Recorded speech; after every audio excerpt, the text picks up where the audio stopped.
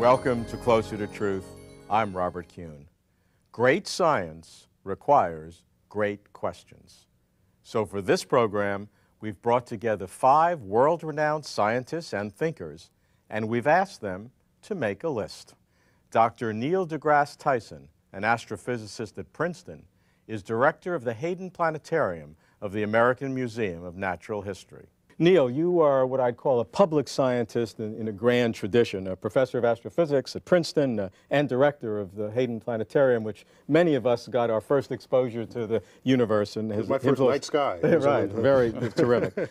Why are the grand questions of science important for the public? Well, not all scientists ever have the privilege of answering alone the grand questions of science, but it's the grand questions that are the carrot, the intellectual carrot that's put out there that actually seduce people to wanting to do science in the first place, and they keep you going all throughout the journey. And often the fun of doing science is not even answering that great question, but it's the path you take along the way. And it's that path that gets you closer to the machinery of how the world works. But that great question's always out there. The great questions, and once you solve that, there's going to be another question on the other side of it. So don't be fooled by how close you are. Yeah. Neil, you've looked at philosophically the Copernican principle as it relates to physics. Tell us a little about that. Well, we've known since Copernicus that, just to remind people, Copernicus sort of restored the sun as the center of the then known universe, previously understood or believed to be Earth. And that dislodged human perception of ourselves and our own importance and made it just one of many other planets, a family of planets in the solar system. And then moving onward, we then learn that the sun is not the center of the galaxy. It's just one of billions, hundreds of billions of stars in a galaxy, which is one of perhaps 100 billion other galaxies. And so cosmic discovery has been this long, many steps towards demonstrating that anytime we thought we were special, we're in fact not. Do you think there's a limit to that? No, actually. I think that'll just continue. I mean, even to the very chemistry of our bodies, the fact that we're carbon-based life. Carbon is one of the most abundant elements in the galaxy. Formed in the crucible of... Formed in the crucible of high-mass stars that then exploded and spread their guts across the galaxy. All this stuff that makes planets and life and people. And so the commonality, and by the way, this is quite a testament to the universality of the laws of physics. Without that, we'd have nothing to study. If in this room and at this moment in time, the laws of physics were one thing and then there was something random 10 minutes from now, we'd all be out of a job. That's a fundamental principle of science. It's a fundamental principle, but you don't just wish it were true. Evidence has demonstrated throughout eons that it is. What has happened here, and this is very important, is that we have merged seamlessly from the questions of physics to the questions of astrophysics and origins. I think that's a trend that's going to continue. And that is a fundamental trend of what's happened in science over the last 30 years. You can't neglect the fact that, and I bring by analogy our study of the solar system.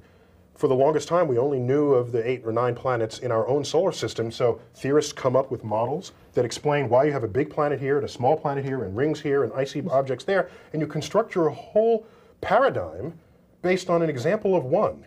And that can be so limiting when just by looking over the other side of the fence, and we haven't found life elsewhere, but the fact that you have another example, we have other solar systems out there that now a whole new field is born called comparative planetology. Francisco? Neil, but that's the difference, precisely. You deal with relatively simple systems that can be repeated. Organisms don't get repeated. I don't expect to find human beings or intelligent life anywhere in the universe. But don't you think you I can have enough sharpen your diversity right here, and I want to understand what is happening here. I have all my universe, as many as I want for now, in this planet. Let's stay on the universe. We've talked about life. I want to talk about some other things like the expansion of the universe. This is a great question. Neil, tell us about what's happening with the expansion. Well, we're expanding, and we've been expanding. And it looks like it's a one-way trip. For the longest while, theorists felt philosophically that a better universe would be one in which we would expand and recollapse and then expand again, because that took away the worrisome issue of whether there was only ever one beginning to the universe. But it looks like we're on a one-way trip. And it's accelerating. Recent evidence shows that it's not only expanding, it's accelerating. So, and the temperature of the universe is dropping, the density of matter is becoming less and less, and we're headed to what we call a thermal death, where everything is the same temperature, and that temperature would be very cold, close to absolute zero. Tim, take us in a more complex... That's in a few hundred billion years. I'm not worried. The show's only 30 minutes. You know where the water came from? Yeah, well, I know a place where it could have come from. We've got comets streaming throughout the solar system, and they got tons of water in them. And that's one way we could have brought much of the oceans. There's some problems with some isotope ratios that still are unresolved. But I beg to differ that questions related to Earth are in the category of the big questions, because Earth is just one planet.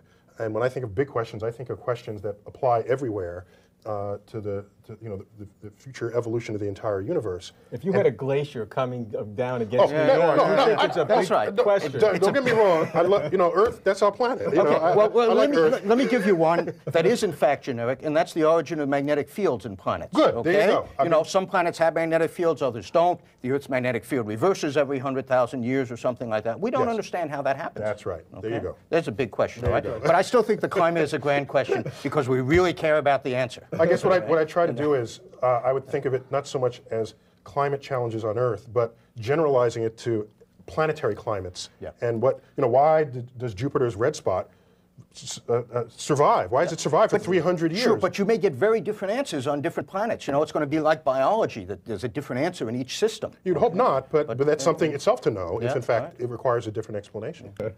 There's some questions I don't want to risk wasting my question on because they may be dead ends. But the one that's not a dead end is, what is the nature and overall properties of dark matter in the universe, which is ubiquitous. We are dumb stupid about it. We don't know we know it's there because everything feels its gravity, but nothing else about it can be felt. And there's more of it than what we can see. There's more of it than all the kind of matter we know that we're made of. So that's the frontier.